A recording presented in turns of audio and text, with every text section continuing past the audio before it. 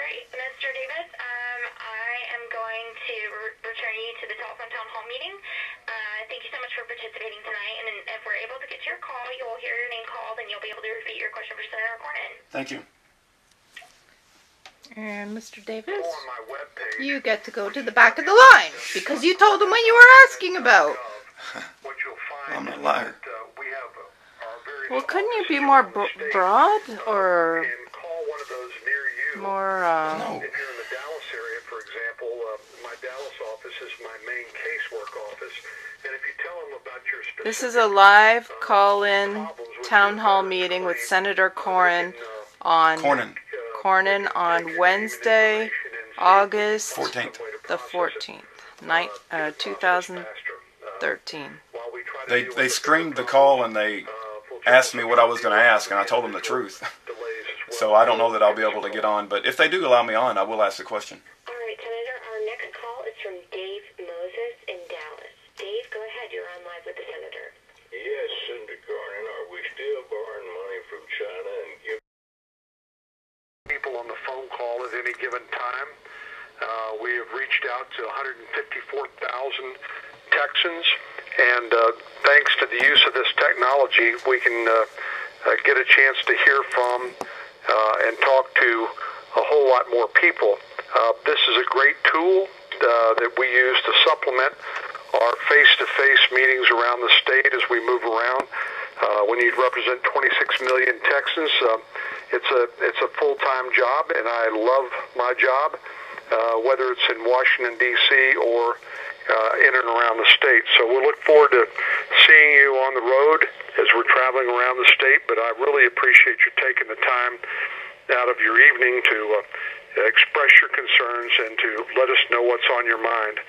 I do know Megan, or I know the operator, will have some instructions for those of you who we were not able to get to.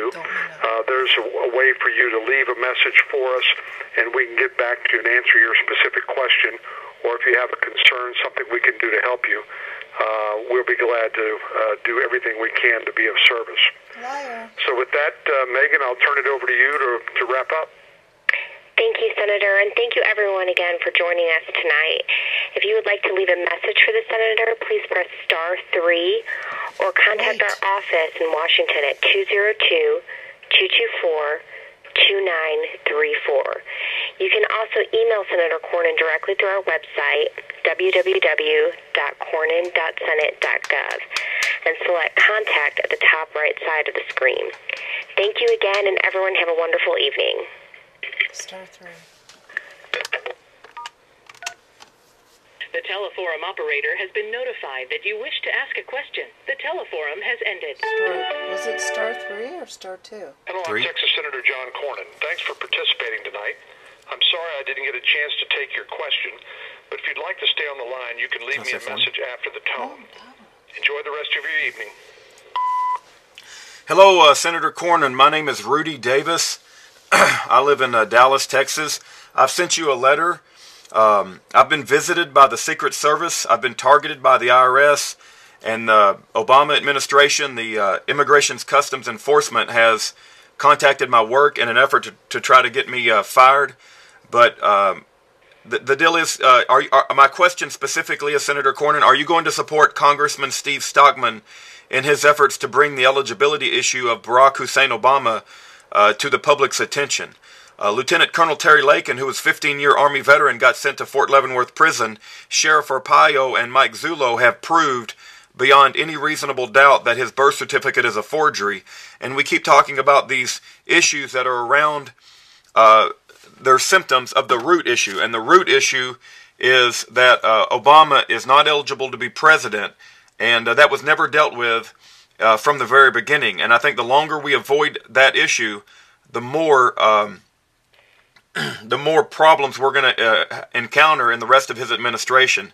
And I would hope that brave congressmen and senators like yourself will support Congressman Steve Stockman in his effort to bring this eligibility issue before the American public, and support Sheriff Arpaio and Mike Zullo. Thank you very much. I also want to add that I was on hold with my question at the beginning of the hour 60 minutes ago, and I believe that my question was censored or... It was screened. It was screened out of your call, and I'm really disappointed that I didn't get my question in after... It says on this video 57 minutes, but on my other phone it says an hour and 10 minutes. And I just want to let you know that I don't think that was fair to be screened out of your call list. Please support Stockman.